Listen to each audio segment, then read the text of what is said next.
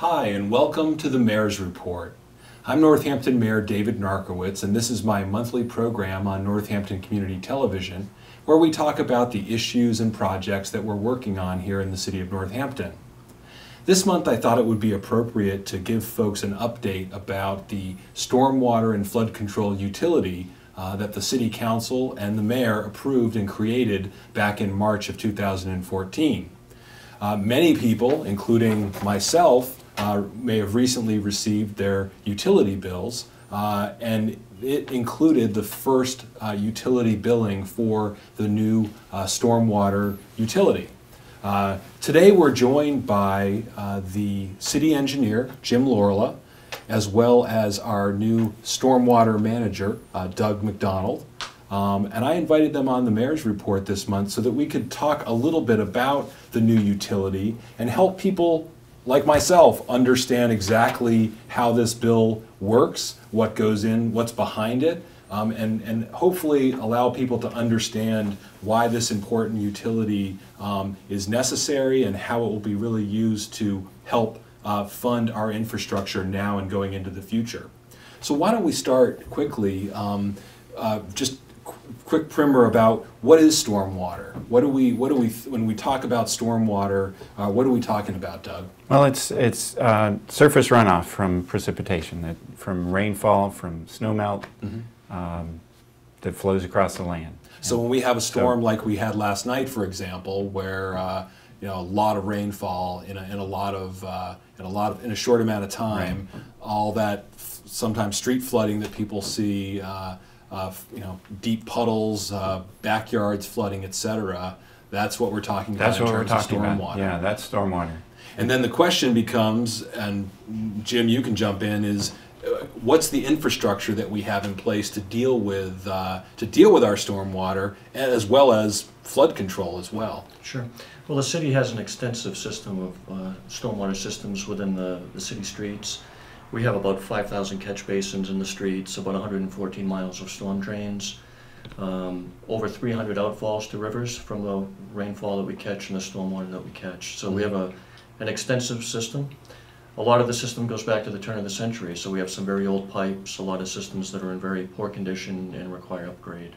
So that's part of the purpose of the utilities, to work on improving infrastructure, similar to the North Street project that we did about a year ago. We have a project under design for Hinckley Street that will improve some of the stormwater facilities there. A big part of the new stormwater and flood control utility is the flood control systems that protect the city from flooding. Significant flooding events from the Connecticut River occurred in 1936 and 38.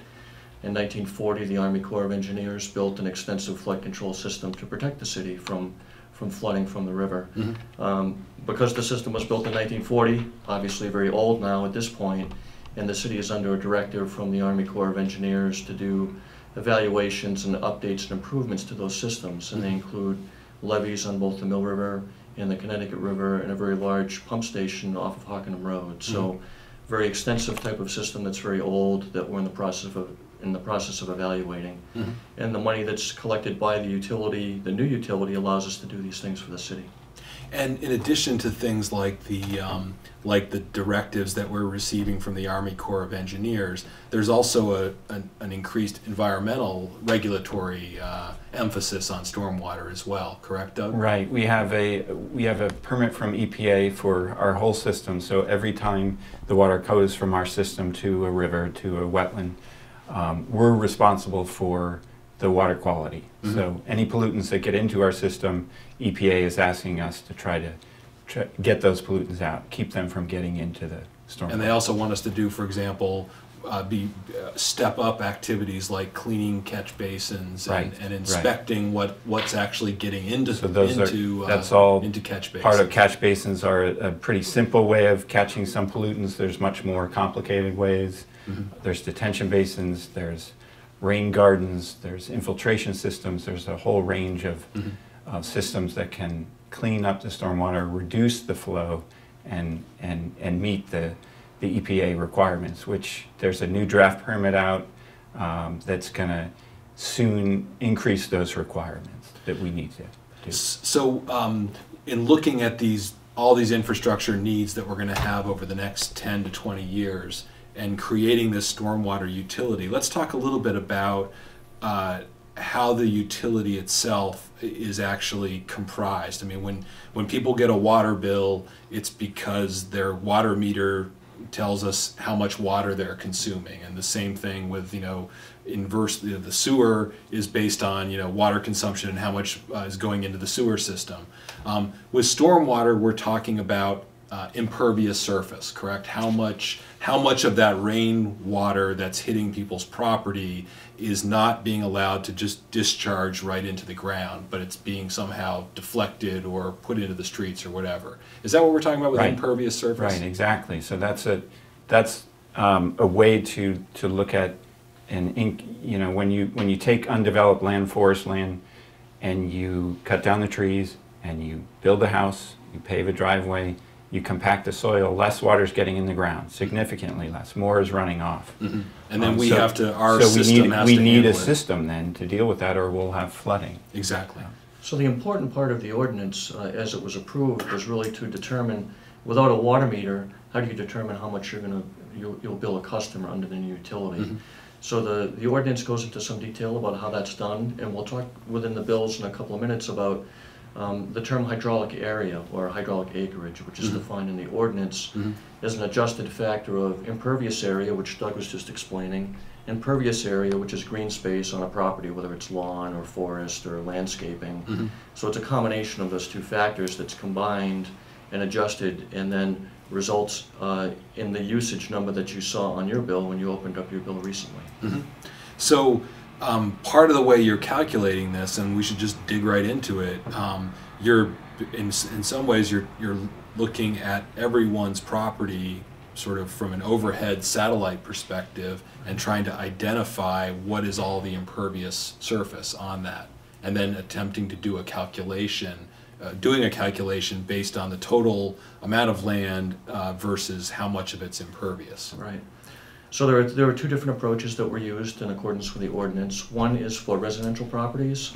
The ordinance stipulates that all residential properties, 1 to 3 family homes, should be placed within a tier system. So there'll be 4 tiers with 25% of residential properties placed in each tier.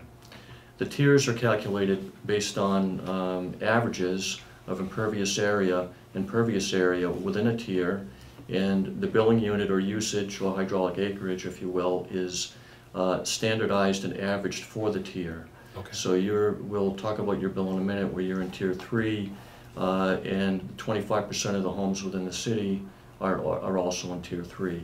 So we look at using aerial photography to help us evaluate all residential properties within the city to place them in the tiers. So the first thing that we did is we worked with a consultant that evaluated a figure like this, which shows sort of a purple area showing homes and driveways, which represents the impervious area on a residential property. So we're looking at just a neighborhood shot of a neighborhood, and you can see in purple all of the rooftops and driveways and any other garages, things like that, anything that's non-impervious. Right, exactly. So this type of analysis of the purple impervious areas allowed us to develop a tier system, which we turn into a residential billing table, which you'll see here, that references the 4 different tiers and what the average impervious area is, and what the average impervious area is, and then resulting what the usage or hydraulic area, which is the basis for billing, is. So the table is important for people to understand because it represents groups of averages of homes that are built in accordance with the amount of impervious area. And obviously the tier 1, it goes up, and so tier 1 would be the smallest properties and the least amount of impervious surface, and then it would go up and up and up and up to tier 4 being the largest areas. Right. Yeah. Yeah. The city council, and others within the community felt that doing a tiered system was a fair and equitable way of breaking up the fees amongst residential customers by having the smallest homes with the smallest driveways, with essentially the smallest impact, paying the smallest bill, and that's reflected in the billing table. Okay. All right. So let's talk about my bill. Let's take a look at the bill I just received, and And so we have an aerial shot of my house Sure. that you took, which shows I have, a house, and I have a driveway and a walkway, and I can see the patio, and there's even a swimming pool there in the back. So Sure. you take a look at my lot, which I think is a 60 by 120 foot, fairly middle to average size little lot in the URB neighborhood. Sure. And then you're going to look at that and analyze the impervious. So how does that analysis happen? Right, so for your property, when you look at the aerial photography that you just had mentioned, we look at this analysis similarly for every residential property. Mm-hmm. So what we do is we had identified in your property 3,156 square feet of impervious area. Mm-hmm. We go back into that billing table that I described a minute ago and determined that your 3,156 square feet of impervious area is in Tier 3, Mm-hmm. where the range of impervious areas is 3,056 square feet to 4,276 square feet. So Okay. you fit nicely within Tier 3, your property does. The hydraulic area from the billing table for Tier 3 properties is 4,990 square feet. And the resulting annual fee based on the billing table calculation is $125.62 for Tier 3 properties. So everybody in Tier 3 is going to have an annual fee of $125.62. That's correct. Which is going forward would be billed in 4 quarterly payments. But for this first bill, like the one I received, it actually represents 2 quarters. Exactly. Because of the timing of when the legislation was passed and the time it took to implement it, we weren't able to get it included in the first quarterly water bill, so they're combined in this second quarterly water bill. Yes. So when you show my bill, I think you have it even up on the screen here. Sure.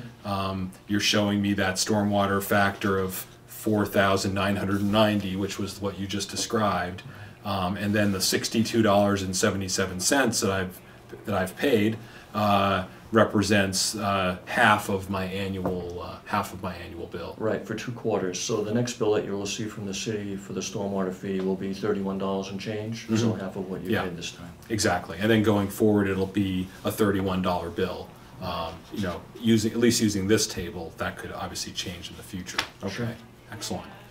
So talk about an example of maybe a different sort of type of property that we have in the city. Sure, so we brought along a sample bill today from an undeveloped lot, which is a good example of 2 things within the ordinance. One is it's a property it's an undeveloped property, Mhm. greater than an acre. Mm-hmm. The stormwater ordinance caps pervious area at 1 acre for determining the bill.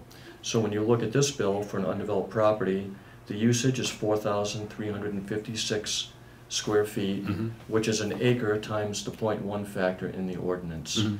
So the usage there is 4356, as I just mentioned. There's a stormwater factor that's shown in this bill of 0.5. Mhm. This is reflective of a credit that this property owner received for having the land in permanent protection.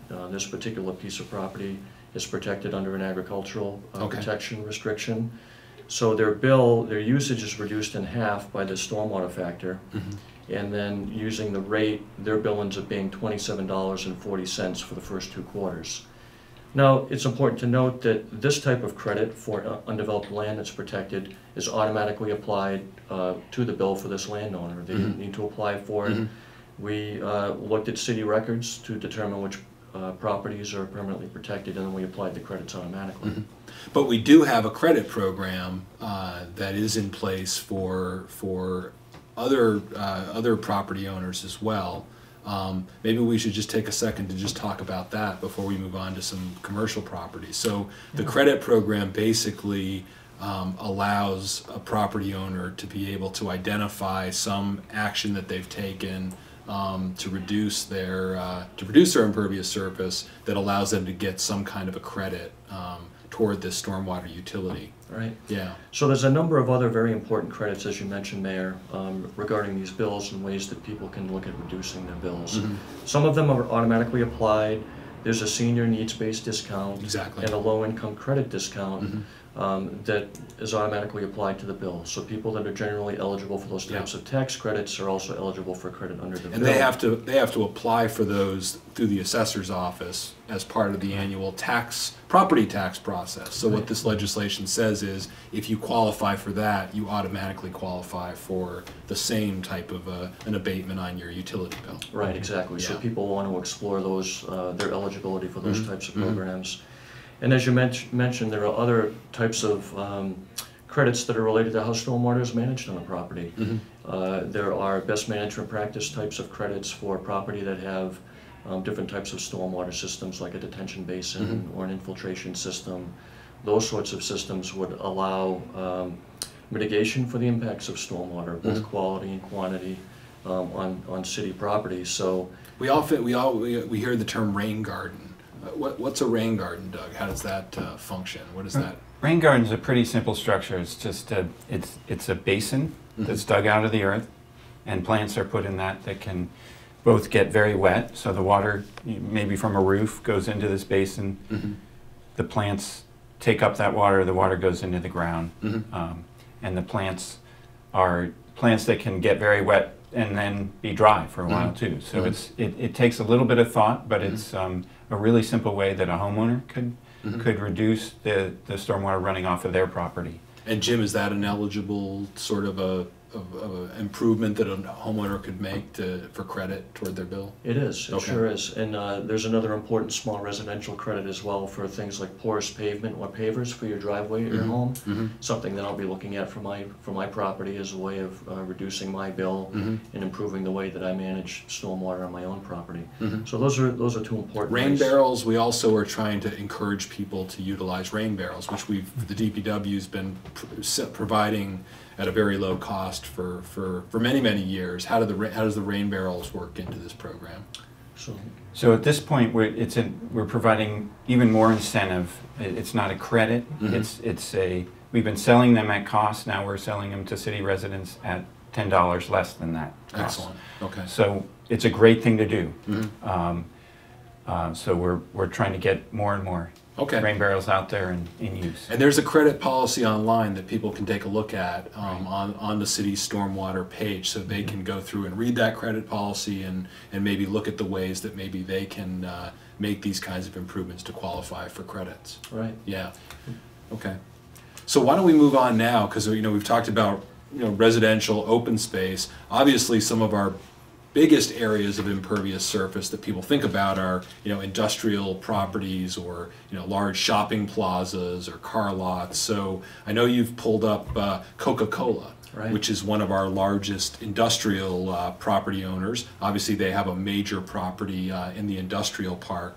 So what are we looking at here? This is the overhead shot of Coca-Cola and their impervious surface. Sure, but Coca-Cola's facility off of Industrial Drive in the industrial park is a very good example of how we look at calculating a specific commercial bill. And this is a good example of properties on King Street, or how we would also calculate site-specific bills for commercial properties.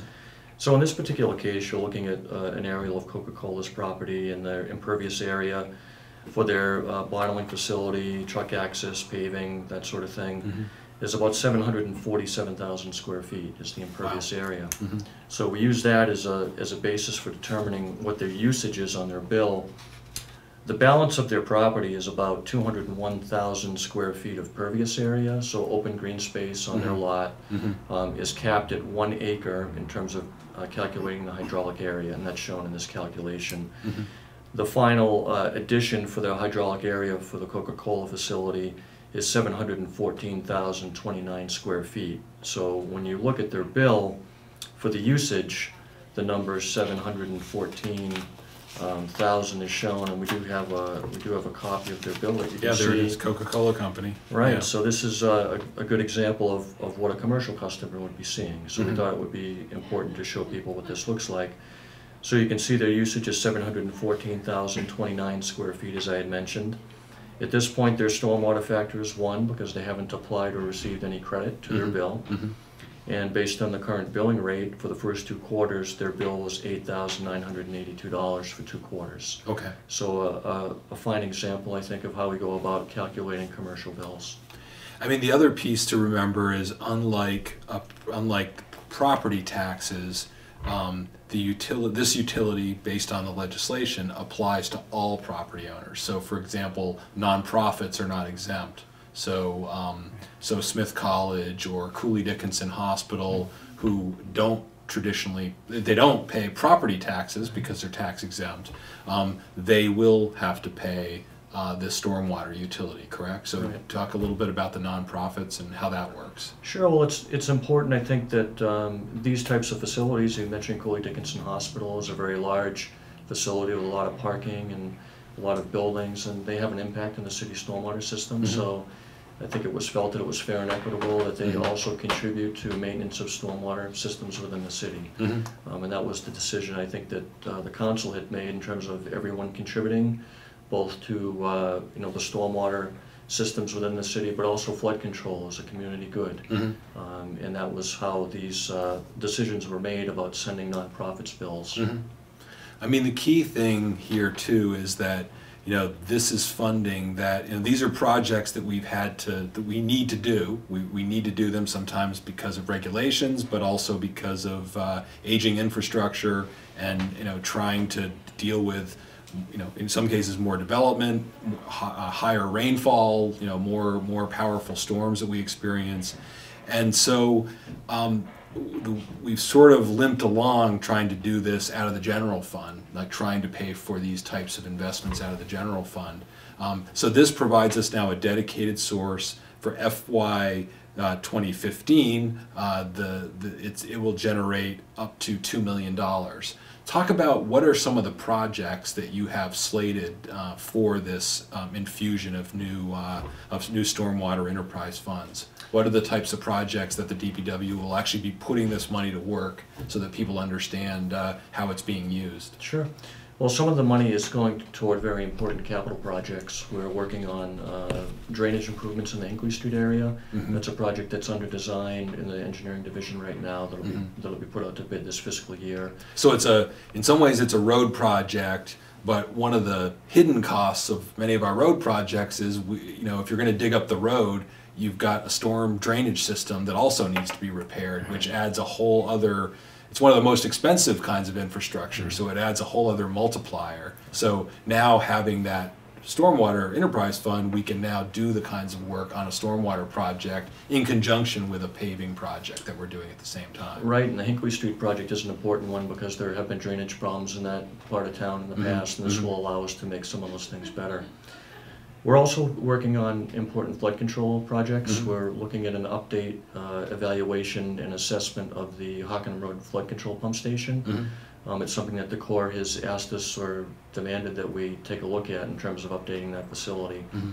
And also doing an evaluation of the city's levee systems. Okay. So getting an engineer on board to do certification that those levee systems that were built in 1940 still meet today's standards and are still adequate to protect the city. Mm-hmm. So these are important projects that we had no other source of funding to do until the utility passed and provided that funding. Excellent.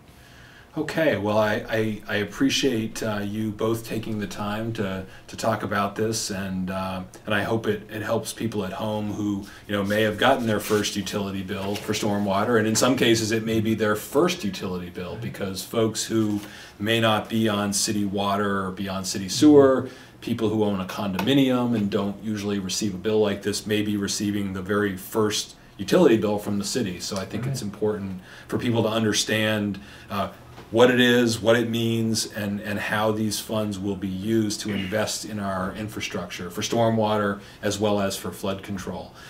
If people have more questions about it, I know the DPW has set up a stormwater and flood control page on its website. I know we have it highlighted on our homepage of the website, so people can go there, and I know you've got lots of FAQs and videos and all kinds of information that's available. Mm-hmm. Sure, yeah, we have a lot of information up there, as you mentioned, and we try to keep that up to date with information for people so they can see. We had posted copies of draft bills, the frequently asked questions document that you mentioned. We have information about impervious area definitions. And you also sent out information with the bill as well. So people who get their bill, I know you put together a sheet, an information sheet that went out to everybody with their bill. Right, it's an important reminder, I think, for people when they get their bill to make sure they take a look at the information in the bill stuffer. We try to succinctly describe some of the things that are new for new customers, what they can expect and why they received the bill, and what they're looking at. So that would be an important document for people to take a look at. Excellent. Well, thank you both again for being on today and for helping us try to demystify this a little bit. And thanks to folks at home for tuning in to the Mayor's Report. As always, if you have questions or you have suggestions for future episodes, feel free to contact me. You can do that by email at mayor@northamptonma.gov, or you can call my office at 413-587-1249. Thanks again for tuning in to the Mayor's Report, and we'll see you next time.